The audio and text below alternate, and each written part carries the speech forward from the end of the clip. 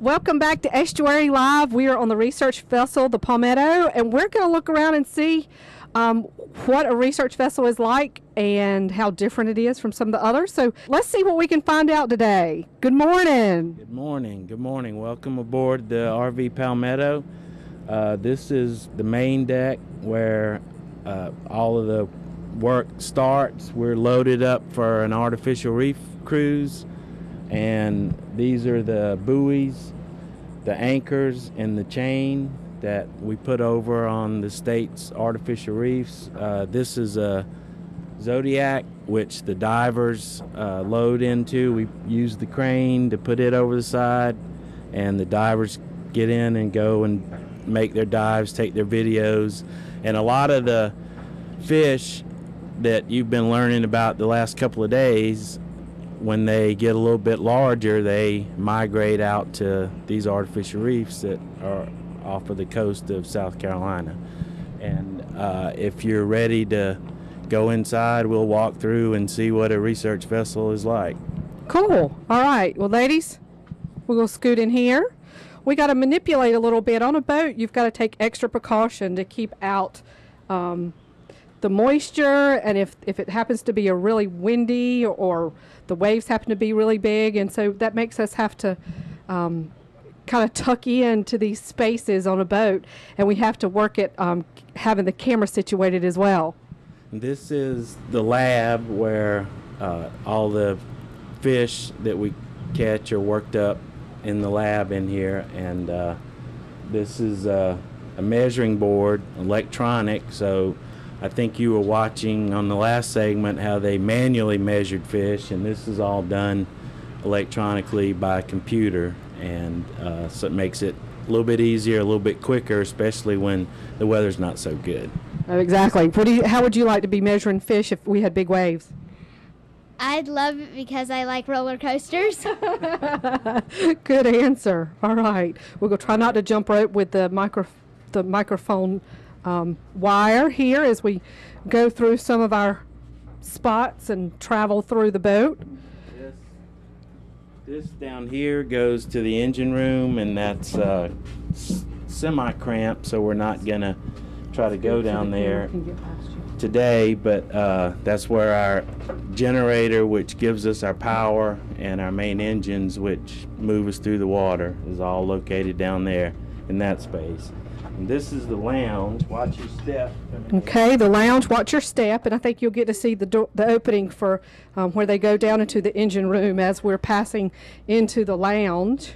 Comfy. This is where when people are off, we work 24 hours, and people work 6 hours on, and then they have 6 hours off. And you can sit in here and read or eat when it's meal time. We have 2 bathrooms, which are called heads, on the boat, and there's crew's quarters over there, and then here's there's 4 bunks in this room here where the crew sleeps. Okay, so we'll ease on past this so the camera can kind of get a view of the bunks. Ladies, would you like to bunk in there? Yeah. Cordella, what do you think? Yes, I would like to. I think we have a couple ladies that wouldn't mind working on a research vessel. Future volunteers.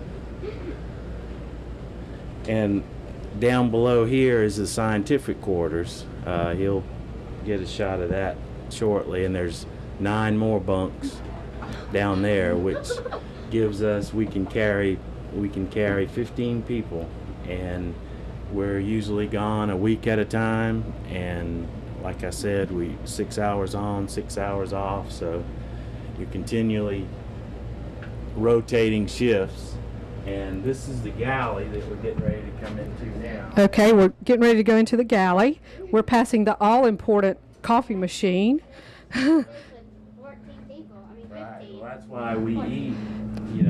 6 people or half of the crew eats, and then they go and relieve the people that are working, and then they come in and eat, because we can't all, as you can see, fit in here at one time. That would not work. So this is a lot of rotation, Grace had said.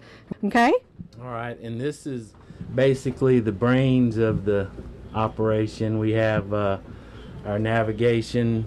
We have a computer that shows this is the boat. This is where we are here in the boat slip, and it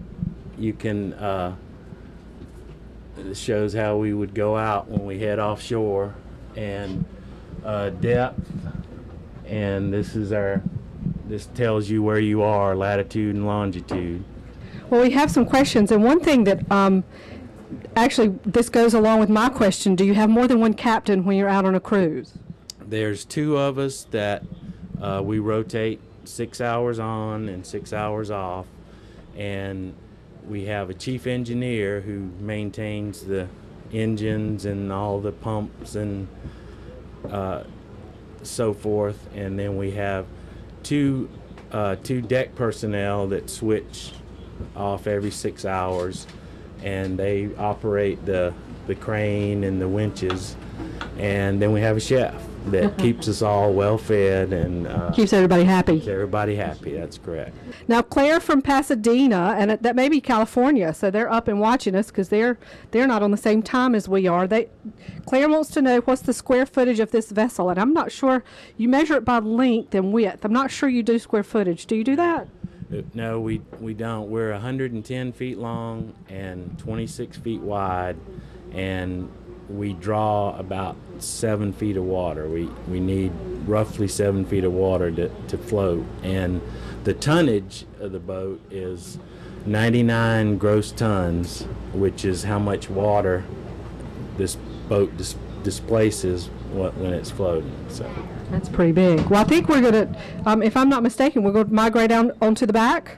Okay, students, everybody go ahead of me and find a space. And again, we're going through some of those tight doorways because, again, they have to make sure they can seal the boat up if they need to in rough seas, which hopefully they don't have to get into. But we all know occasionally that happens. we have this just safety equipment. This is our life raft, which will hold it. Should we need it, it pops open and basically inflates, much like the Zodiac that was down on the deck, and it'll hold 15 people. So, and it has emergency supplies in it, water and little fishing gear and first aid kits and everything that you hopefully will never need, but if you do, it's there. Yeah, I know, like what you were saying a while ago, not only do the captains of the boat have certain regulations and rules to follow, you also have safety things that you have to have on a boat as well. Right, very much so, very much so. We have a list of where should the alarms go off, where a station that everyone knows that they must go to and stand by for fighting a fire, which this is our fire monitor, which is much like a water cannon, so that we can shoot it anywhere around another vessel or anything like that.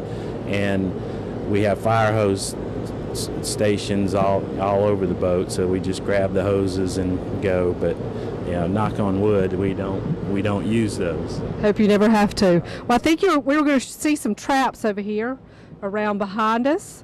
So get back to some of the research that this ship helps support.